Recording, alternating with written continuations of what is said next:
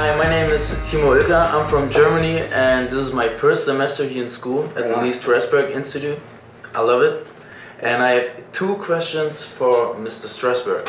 So I wrote them down. So my first question is about the sense memory. Yeah. How deep are you supposed to dig in a certain memory?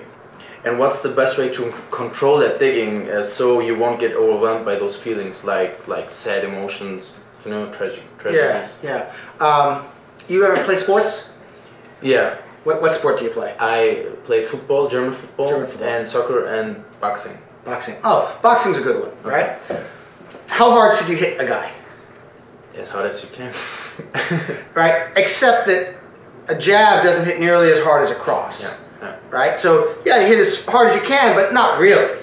Because if you want to hit as hard as possible with a jab, it would take too long, right? So some moments are quick, bam. And some moments you're really putting your body and twisting into it. You're going to hook back. Yeah. Sensory is the same way. Meaning there's no one answer. This is how deep to go. Okay. Right? You've got to find your space. Right? Now, I'm gonna actually pull it back to this, like a later part of the question, which is, you said, how do you control the digging? Yeah. Right? So, the great thing about doing this work is it puts you in control. Okay. Right? One of the reasons a lot of folks get scared, or they say like the method doesn't work, or like, well, I tried that and I just was all like, you know, and Heath Ledger, and they start bringing stuff up. Yeah. People get scared because when you don't have any technique, you're just digging. You're just like, what do I feel? What do I feel? What do I feel? Oh my God. And then stuff comes up for you and you have no way to start nor stop. Okay. Because you didn't know how you started to begin with, right? You were just kind of willing something to happen. And then it happens and it's like, oh, holy crap, what just happened, right? Yeah.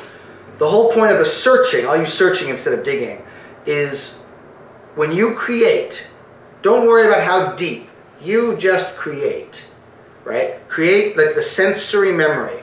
The same sensations we use to create like a piece of fabric or a wind or the temperature is the same thing you use to create these big emotional moments. It's the same technique. It's what do I touch? What do I taste? What do I smell? What do I hear? What do I see?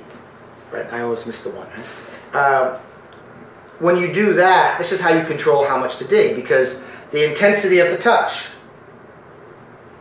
starts to determine the intensity of the sensation. When it gets a little too intense, you ease off, right? But you see, if you're just thinking about it, there's no easing off. There's just, it's on or it's off. Yeah. But when you're thinking of like sensation on the skin, is like, how hard is that sensation? How loud is the sound? How close are you to it? How strong is the smell? The smell could be really strong, but if you want to ease it off, if it's just a little too much, you ease it off, right? And this is where it's really important to know, technique is what puts you in control without being controlling. We want actors who are spontaneous and who are impulsive, and yet when you say, cut, then go, okay, now, you know, they can stop. But it's a little like throwing a rock into a lake, right? It's going to have ripples. But you throw a rock into a lake, it's not a tsunami. You know, it doesn't ripple for weeks. Yeah. Do you know what I mean? But it does ripple. One of the things that you can start to use to judge, you know, I was saying this to a class on Monday, a couple days ago.